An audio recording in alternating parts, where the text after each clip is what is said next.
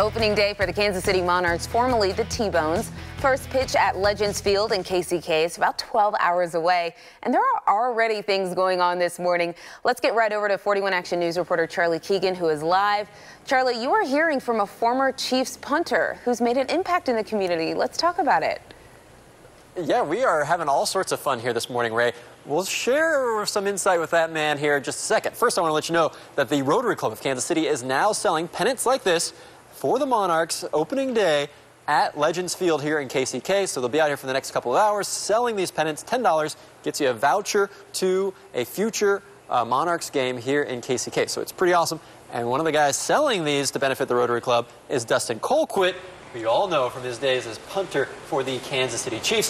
So tell us, how did you get involved with Greater Kansas City Day and being a part of this? Good morning. Well, so I'm happy to be here. I support everything local. You know that. Right. Tammy Neros has always gotten me involved, whether it be Royals, anything for kids, Rotary Club, and so we're excited to do this again. Legacy Park.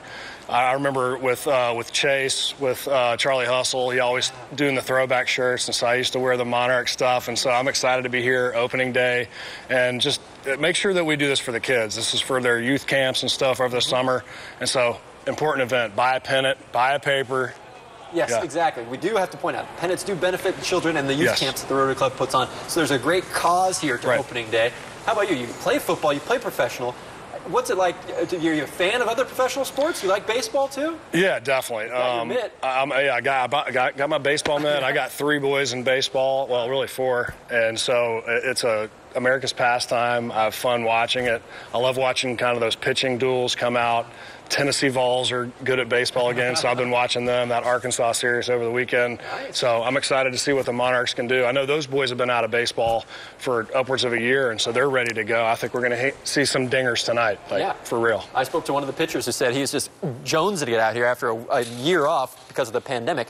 All right, tell us, though, we want to know what's going on in your world, too, Dustin. I mean, are you still punting the football around here, or will we see you somewhere this fall? I am. We'll see. In our business, just like these guys the past year, you just got to stay ready, keep kicking. So I've been doing that out of Blue Valley and just trying to stay in shape. And, yeah, so we'll see what happens. All right. Well, we'll keep our fingers crossed for you, Dustin. That's very exciting stuff.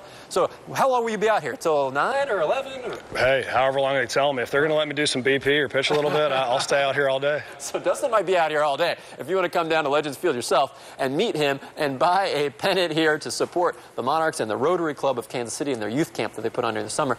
We also have Warren Moon and Christian Okoye are here as well. So there are all sorts of former Chiefs greats here in the building supporting the Monarchs and the Rotary Club. Ray, you don't want to miss this. I really don't, Charlie. I saw your picture on Twitter with all the greats. I'm just like, man, he's living his best life this morning. That's awesome, Charlie. Thank you. Checking off a lot of things. There you go.